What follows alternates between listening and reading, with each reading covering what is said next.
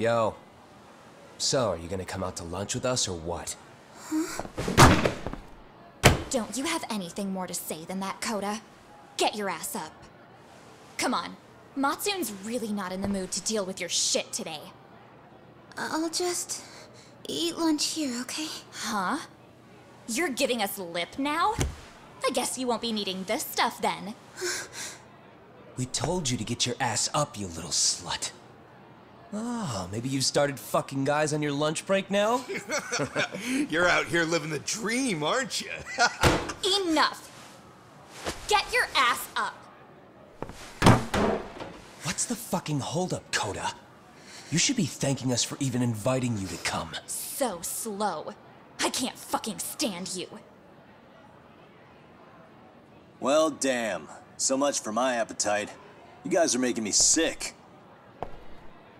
Hey, who the fuck said that? We're making you sick, huh? You guys talking about us? You see anyone else being assholes? Of course he's talking about you. Yeah, I've about had it with you punks. This shit's getting old.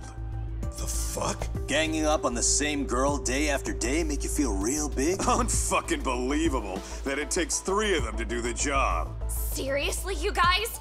You're taking Koda's side here? You know she's just a whore, right? You okay, Koda-san? Just ignore these losers. How low can you go? Calling someone a whore isn't gonna win you any points. Right? Let's hear it for the picture of purity over here. What the hell? Hey! She can dish it, but she can't take it. Hope the boys are watching. What? What the fuck, man? If you want to talk shit, say it to my face. What part of this don't you understand? Yeah. You know what, guys?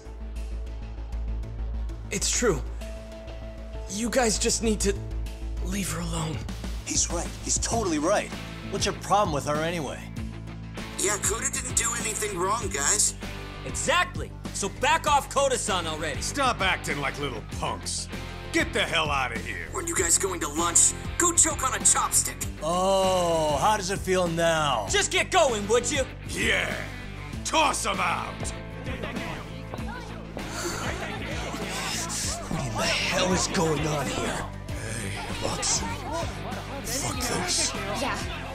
Let's just go. Fuck it.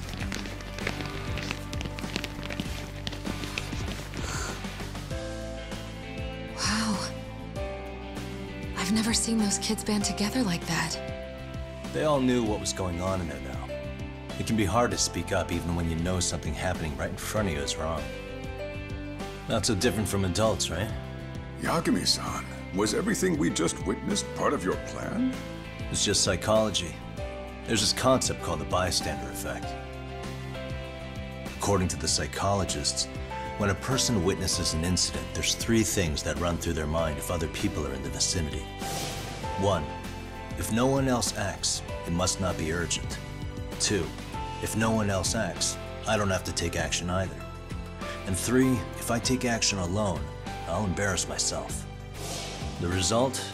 Everybody stands there and nobody takes action. I just figured if I could get even one person to step up and raise their voice, it would spur the rest of them to push past their inability to act. Penguins are the same way. You ever seen a flock of them hesitating to take a leap into the sea? One takes the first plunge and the others all start following after him. The first penguin, you say? It's a fascinating term for a display of bravery. I've heard it said that overseas in America, the first penguin is a symbol of respect.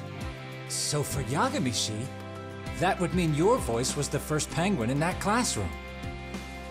I can't say for certain this resolved your bullying problem.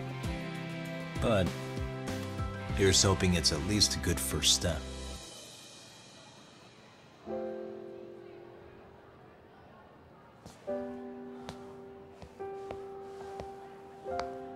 They're gone.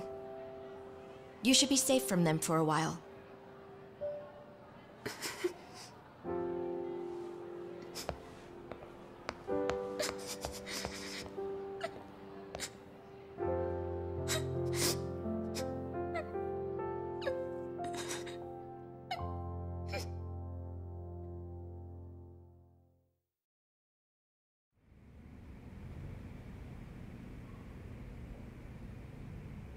What do you say we monitor the situation for now? Might not be wise for adults to intervene just yet. I suppose your plan has worked out for the better.